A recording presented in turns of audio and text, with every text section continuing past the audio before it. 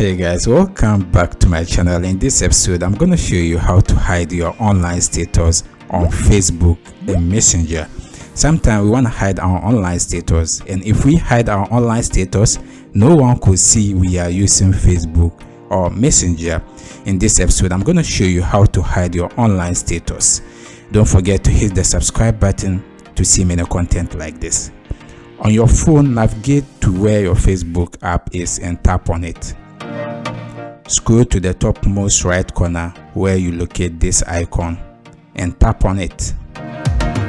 Here, scroll down until you locate Settings and Privacy and tap on it.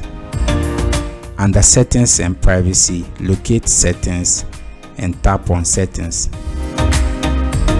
Here, locate your profile settings and proceed to tap on it. Here, scroll down until you locate Active Status and tap on Active Status.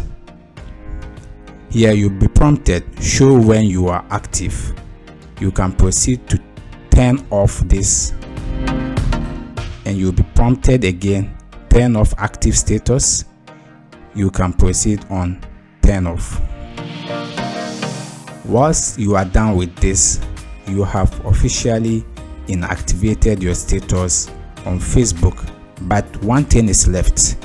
Continue to Messenger and tap on Messenger. On Messenger, locate where your profile icon is again and tap on it. Here, scroll down until you locate Active Status again and tap on it.